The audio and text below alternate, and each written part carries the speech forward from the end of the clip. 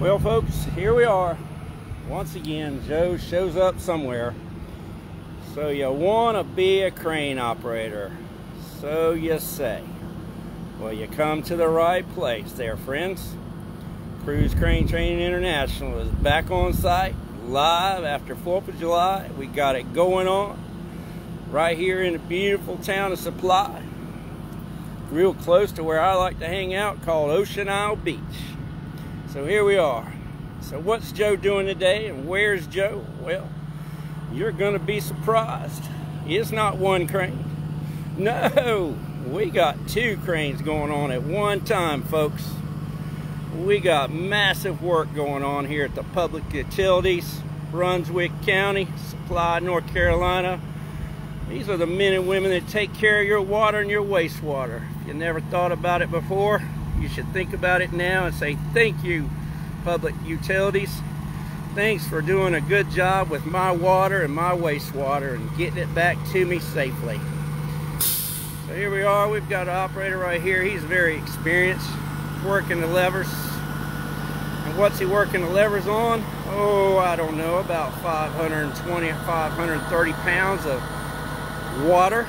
Not high quality water like they're pumping out, but some regular water. Non-potable, we call it. What's he got to do? Oh, just take it through this little 6-foot course without tearing up anything. So far, all my tennis balls are still standing. Holes are still in line. Squares untouched.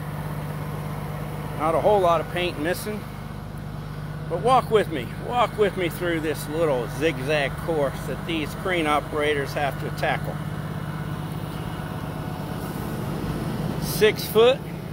Look at this 55-gallon drum barrel filled full of water.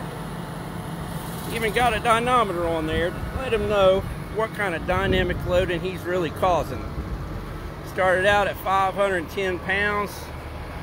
The meter says 70 pounds of force peak. He's created 70 pounds more on the crane just because he's swinging and lifting and lowering, doing all the things that a crane operator is going to do. These are some of the next contestants. Wave to me, next contestants.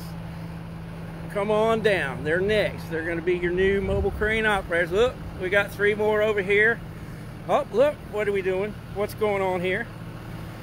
I guess we're sponsoring Lowe's today. We got a Lowe's bucket. Thank you, Lowe's. Another crane operator. How you doing? Oh, look, he wasn't supposed to wave. He's supposed to pay attention. I'm going to have to fail him, aren't I?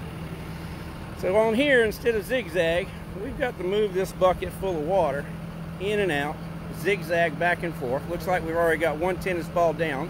Oh, hole's about to go any minute. And I know you're probably sitting at home going, ah, I could do that. Well, just give me a call. I'll give you the opportunity anywhere, any place, anytime, for fun or for real. Let me wave at a few. It looks like I got some people I need to wave to that's watching this video. Hello, people out there that's waving back at me. Hope you had a great 4th of July.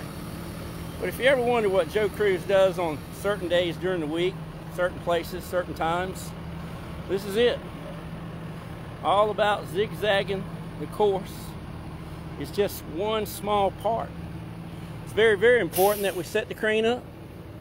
We got to set it up on outriggers. We got to inspect it. We got to inspect the tires. We got to check everything just like a DOT inspection. We got to look up at the crane, look up at the boom, hydraulic cylinder, boom tip all the way up there, boom tip sheaves, wire rope, the block, the hook, the latch, and of course the load. So here we are. It looks like we had a contestant finally finish his run.